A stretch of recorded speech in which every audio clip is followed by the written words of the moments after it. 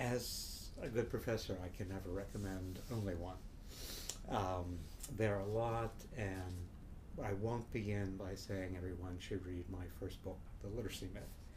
But I would refer people to my column in Book Talk in On Campus on October of 2012.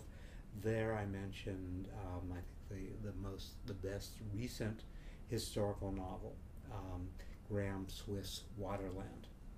All undergraduates should also read E.P. Thompson's The Making of the English Working Class.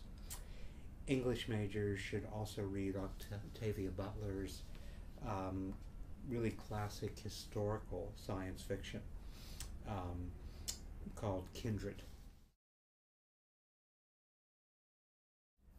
I'm smiling first, and I'll hope Pablo won't edit out completely the fact that my first reaction was to smile.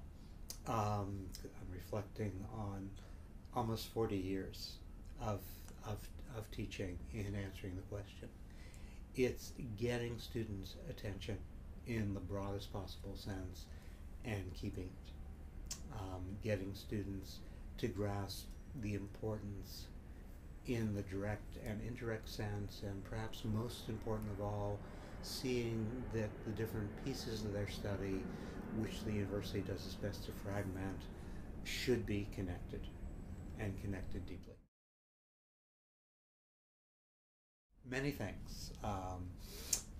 They go back in some ways, in many ways in fact, to growing up in the 60s.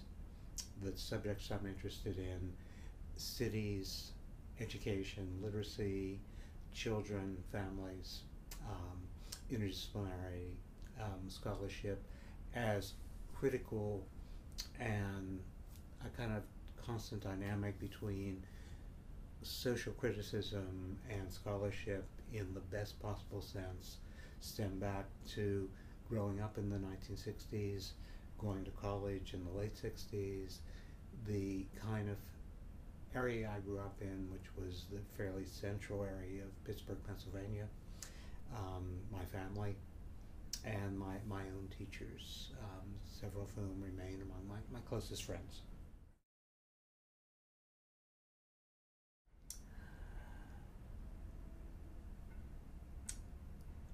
I don't want to fall into that dichotomy, so I'm going to say the overachieving slacker. Both.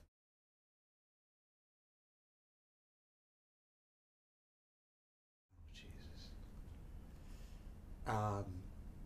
We could spend days describing interesting, and going into that, I'm going to mention two that are really dramatically different. Three. The middle of Australia, a great red rock, called Uluru, used to be called Ayers Rock, but the Aborigines have taken it back to its native name. It's incredibly dramatic. Changes color all day long, different shades of red. Second would be Machu Picchu in Peru. Third was the moment of receiving an honorary PhD at a university in Sweden. One of the most moving moments of my life.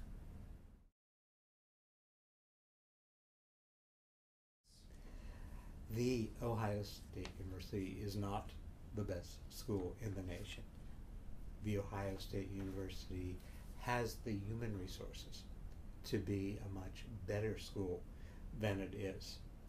It has an incredible faculty, and students don't make as much use of the faculty as they ought to. Too many of us sit in our offices and office hours without students.